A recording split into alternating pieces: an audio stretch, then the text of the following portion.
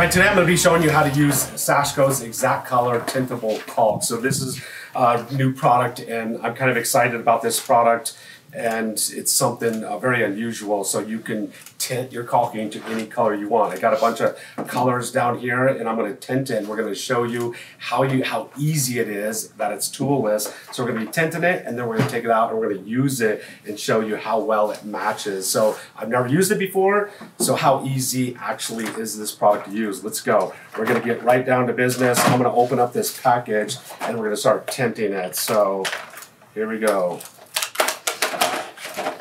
So what's in the package? First off, we're going to start off, we've got a cap. You don't want to lose that cap. That's what's going to seal the lid after you put in your color. And what you're going to be doing is just using whatever paint that you're going to be using to tint your caulk to. A latex paint, you don't want an oil-based product. It's got to be water-based. I'm going to be, my first color, I'm going to be matching it to this color right here.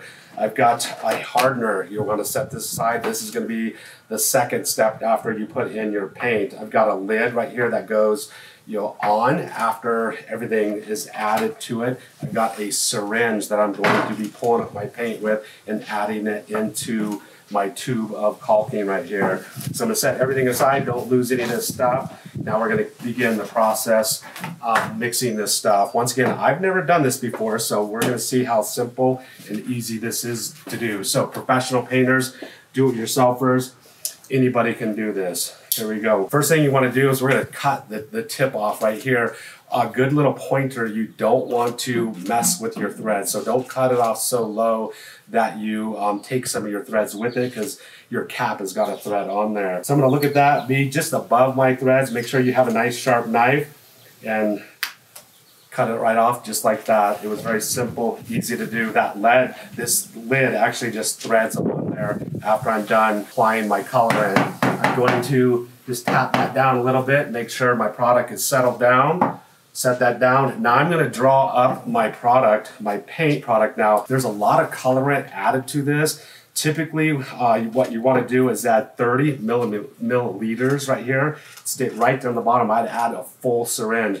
Now, if you're using a paint product that has a lot of color in it, like your reds, dark greens and stuff, the viscosity is going to be a little bit thinner, so you probably want to add a little bit less product. I'd recommend probably adding 25 milliliters if you've got a really thin product. You can actually add stain to this and match stains, or even metallic finishes. If you're going to be using a stain, you're only going to be using 10 to 15 milliliters if you're using a stain, because it's very, very thin, very, very watery. But we're using a paint. I'm going to open up this paint and then we're going to add our product. So we're going to be opening our product up with a Leatherman right here. I do recommend, as a professional painter or do-it-yourselfer, always carry around a 5-in-1 tool with you at all times. A 2-edge knife is amazing because it's a 5-in-1 and it has a knife at the same time where you can actually cut the top off. So I got my paint. Now I'm going to simply just take my syringe, make sure it's all the way down, plungers all the way down, and I'm going to withdraw 30 milliliters. I don't think this stuff is very thin. It has a nice viscosity, to it. So I'm going to go ahead and add 30 milliliters. So I'm just going to suck it up.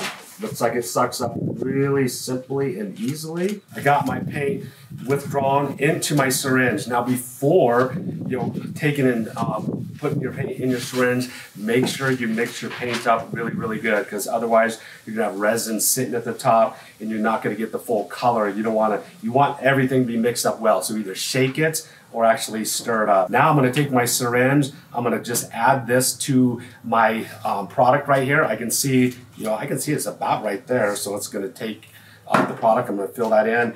Don't be light on this, just to get it to the end right here. I'm going to jam that in just like that. Now, when I get to pumping, I can just pump it, make sure I got a nice tight seal, and I just added my colorant just like that. Very simple and easy to do. All right, so now that I got my paint put in, I'm kind of a clean freak, so I'm gonna just wipe the end of this off right there, get that paint off there, and I'm gonna put my cap on. Your cap threads on.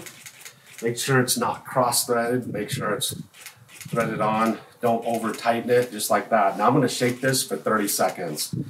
You wanna shake this up so your colorant gets mixed up into your caulking.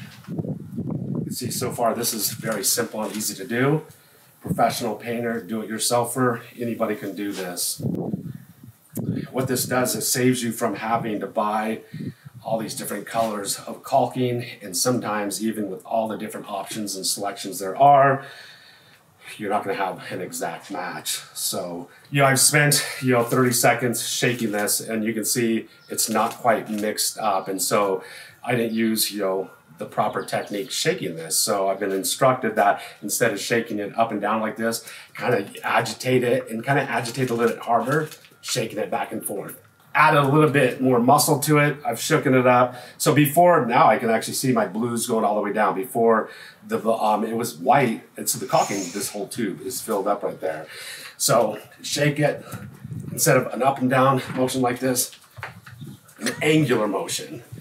I've even heard you can use a Sawzall for this. Okay, look at that. So now our mixture, I don't see any white, I see color mixed throughout. Nice, and it's even. Now I can take my lid off.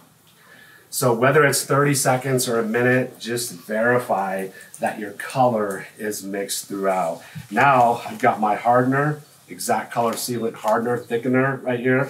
I'm gonna add that, and it'll be the same process that I did with the paint. I'm going to jam this in the top. I'm going to squeeze all that hardener in. Remove it, because I'm kind of a neat clean freak. I want to just clean that off. Now I'm going to screw my cap back on, make sure it's not cross-threaded, make sure it's tight so nothing's going to come out. Now this is important too. You're shaking when it comes, don't just lightly shake it, because you want to disperse that thickener or hardener throughout your whole tube. That way it thickens it up and you get the proper viscosity throughout the whole thing.